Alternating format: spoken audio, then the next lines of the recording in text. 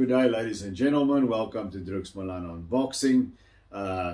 We've got big time boxing returning to South Africa. We've got a couple of South African title fights going, and two of them are happening Saturday night on SuperSport on the Golden Glove show at Emperor's Palace.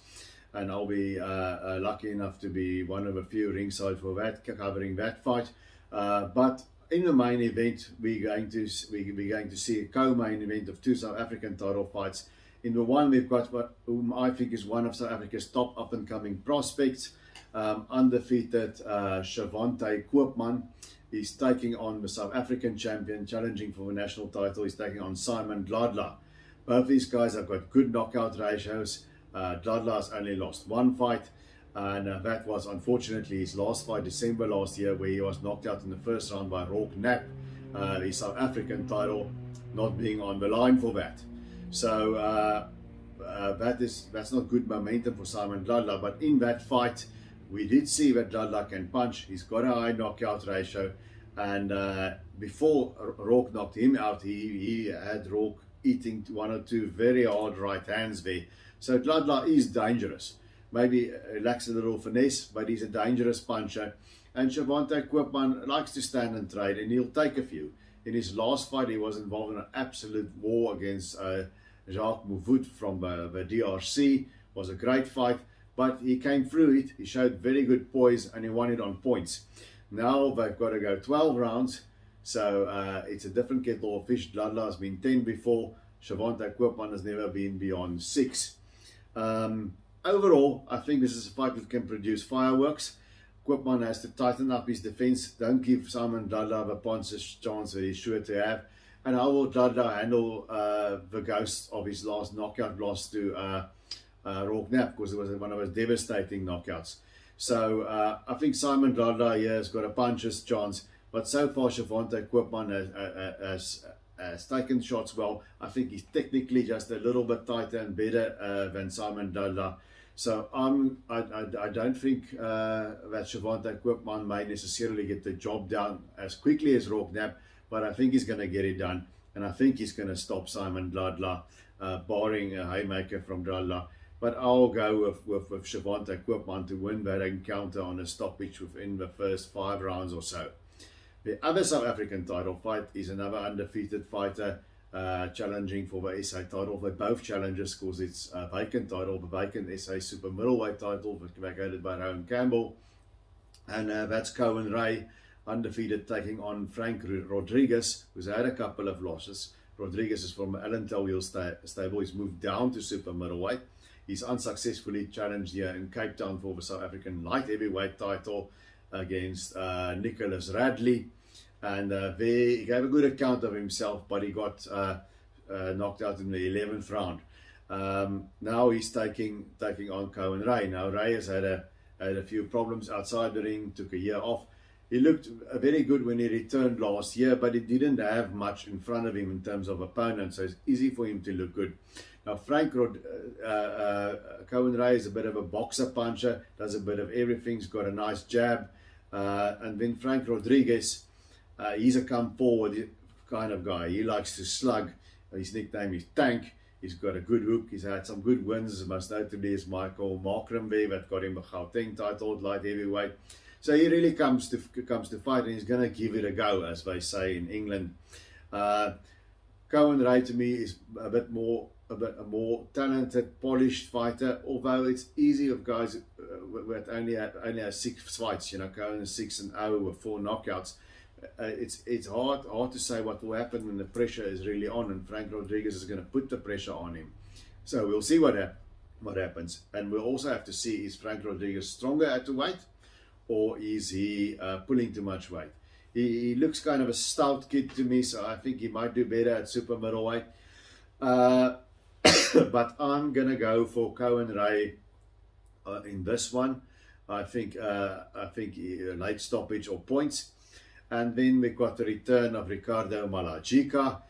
He's facing a late substitute. He was going to fight Siko Motole, and that didn't work out. So he's facing a guy with a couple of losses. I think that's just to get his feet wet again after his first defeat against Sabelo and Gavignana. So I'm not going to talk much about that. I think that's a foregone conclusion. But then there's a heavyweight fight on the undercard. And we all like the big boys. We've got Wilhelm Niebuhr, the Dragon. Alan Terwiel's boy, 5-0 with 4 knockouts. Now, I saw him live the last time. Now, he became the South African champion with, I think it was something like 5 amateur fights, all won in the first round on first-round knockouts. And that speaks something towards the poor quality of the South African heavyweight division at the moment in the amateurs. But he came into professional boxing, looked very wild, swinging and all of that, and people joked about him. But Alan Terwiel and Wilhelm, they've worked hard at it, and his last fight within a round against a guy that was making his pro debut, but it was a properly sized guy in Jean-Pierre Steenkamp, and he came out of a corner and he nailed Wilhelm Niebuhr with a big left hook, and Niebuhr just shook it off, and he threw a jab, something that was always missing, pop, and then eventually he laid Steenkamp out in the first round. So Wilhelm Niebuhr's got 2 things that I like.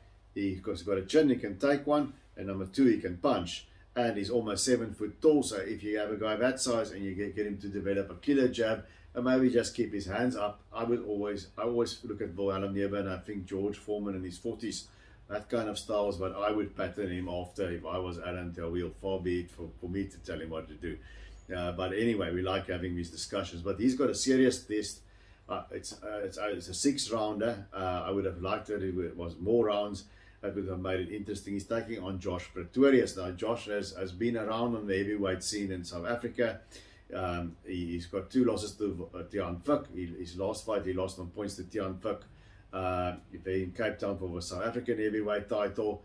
And he's only lost to good guys. You know, Chris Thompson very early in his career. Flo Simba, the only guy who stopped him. Also when Josh was very raw. And then against Justice Siliga, he could put him down, but he just couldn't get over the nod. And he's a sort of a steady, come forward sort of fighter that can also box a little bit. But he's got good technique. If Wilhelm Niebuhr is going to go in and just swing wildly for the rafters like he did in his next 2 previous his fights before that, then Josh Pretorius is the kind of guy who's going to upend him and teach him a boxing lesson. Because Pretorius can fight. He's not a top-class heavyweight, but he can fight. And if Niebuhr reverts back to that, he will be in trouble. But if he keeps improving, if he keeps his jab going, especially, that would be the key here. Because against Tiaan Vuk, I saw that Josh has a great trouble with these tall guys closing the distance. Tiaan is more of a mover, and in his last fight, he developed a really quick, long jab, and Josh had a lot of trouble with that. You know, and Niebuhr is not a mover, he stands there, but he's a much taller, bigger guy than Josh is. And if Niebuhr uses his jab, I think Josh is going to have a little bit of trouble. If I was Josh Pretorius, what I would do is I would look at Evander Holyfield fighting Nikolai Valuev, because that's a way Holyfield almost beat him on many people's mind, but not the judges. That's a way you can fight a guy like Wilhelm Niebuhr when you're Josh Pretorius. He's not Mike Tyson that's going to go in like that with those quick movements, but he can hit, turn, and walk away. Hit, turn, walk away, make Niebuhr run out of gas. So that could work for Josh Pretorius. What he's got to guard against, he's going to find Niebuhr easy to hit when he gets in close. And then people hit Niebuhr and think, this is easy, and they stand in the pocket and trade before you know it, you're looking up at the lights. So those are the X factors. It's a good step-up test for Wilhelm Niebuhr. Who do I think is going to win? I think Alan Terwiel is going to continue to improve Wilhelm Niebuhr. I think this will be the fight that might steal the show on the card. I think Josh is going to give it a good go. I think he's going to nail Wilhelm Niebuhr a couple of times.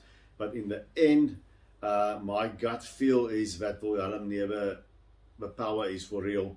If he uses it in a calculated way, I think Josh is going to run into something. And Wilhelm is going to stop him within that 6 rounds.